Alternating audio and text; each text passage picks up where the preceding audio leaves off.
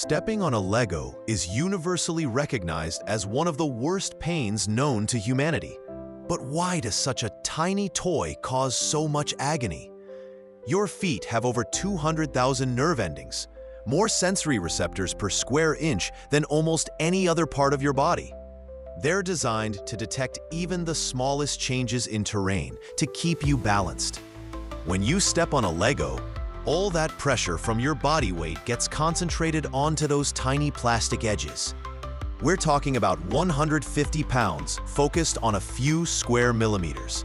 That's intense pressure. Those super sensitive nerves send panic signals to your brain, screaming danger.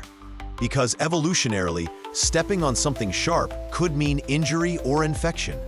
Plus, Legos are made from ABS plastic, one of the most durable materials on Earth.